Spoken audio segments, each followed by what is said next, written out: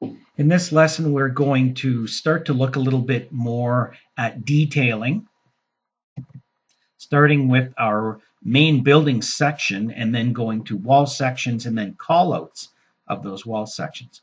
So let's go to our section 1. And in our section 1, which is at 1 to 100, that's fine, we're going to create an exterior wall callout. So I'm going to go to my View tab and say, okay, I want to do a callout. Okay, and it's going to be a wall section. And I'm going to just do a box like that. That's it. Escape, escape. Pick on here. Move this guy over here. I've created a new view in here called wall section. There it is right there. I'm going to right click on here and say rename and call this, exterior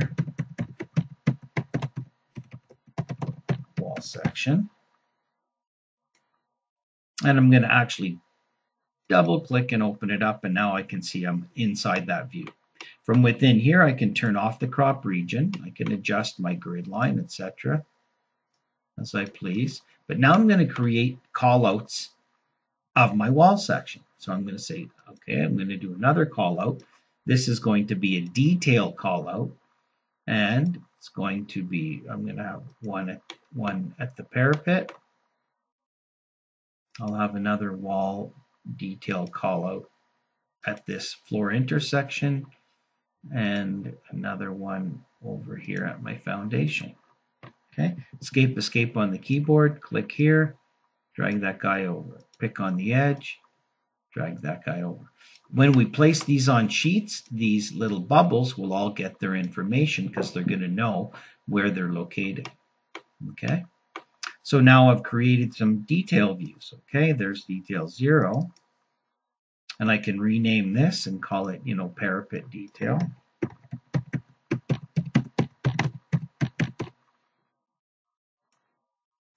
And double click on this one and rename this foundation wall.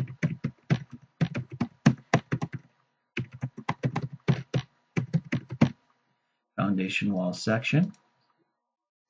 Open this one and rename this one and call it second floor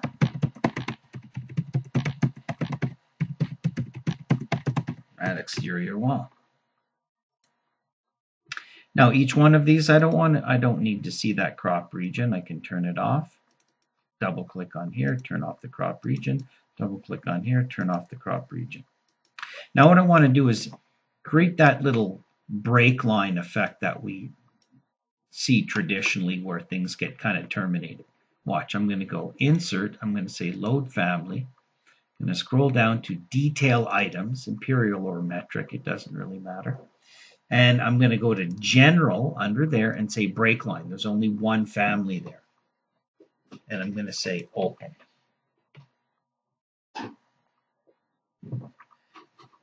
Once I have that, I'm going to hit open. And now that family is loaded, and if I go down here to my families and I go under detail items, there it is, break line. Okay, so I'm going to drag it in and place it. Okay, then I'm going to hit my space bar. A 50-50 chance of getting it in the right place. Oops, using my arrow key. Now that got placed outside my crop region, so I got to go find it. There it is there. Bring my crop region back just about there. Okay. This guy needs to be rotated. Let's rotate. You can't flip it for some reason. Rotate this around.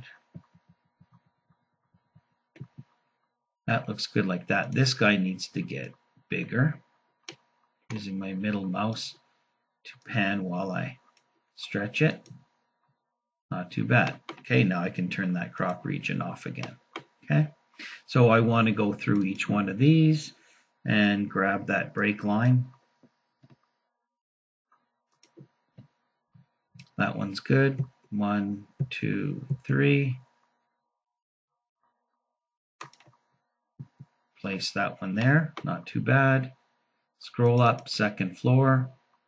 Grab that break line, bring it in. place one there. 1, 2, space bar to rotate. Okay, 1, 2, 3. Getting the knack of this. That one didn't work for some reason. I got to rotate it around. Nudge it over. Okay, then I can click on here and, tighten these guys up as I please.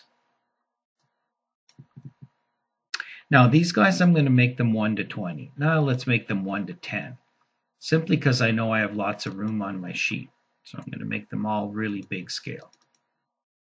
1 to 10, 1 to 10. And my wall section itself is 1 to 1. Let's go 1 to 20. Okay. Now finally, let's make a new sheet. Right click, new sheet, use my DG title block, bring it in. And we'll start with the big wall section. Put that guy there. And we'll go with the smaller ones. Second floor. Foundation.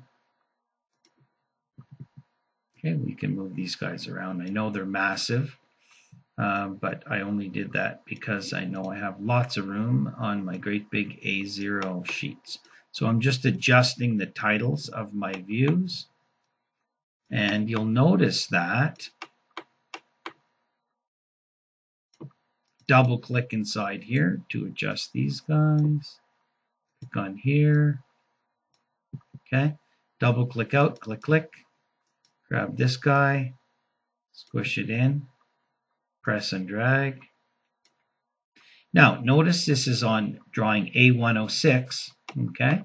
Now all these bubbles are populated. This is detail 3 on sheet A106. Well, that would be detail 3 on drawing A106. If you change the name of this to be 106X or A or whatever, it'll adjust in all your bubbles. So you don't have to worry about coordinating your detail bubble numbers and your sheet numbers anymore. It's all completely being organized by Revit. So I've just double clicked in this view. I'm doing a little bit of cleanup.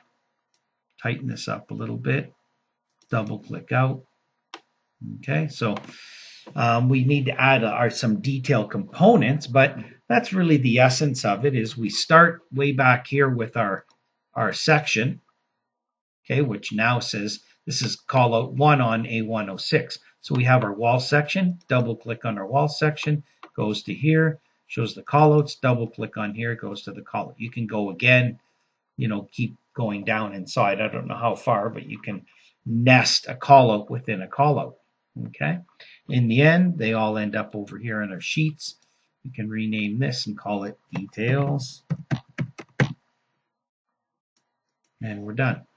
So now from here on in, we want to make sure that all of these are set to be fine detail. Okay.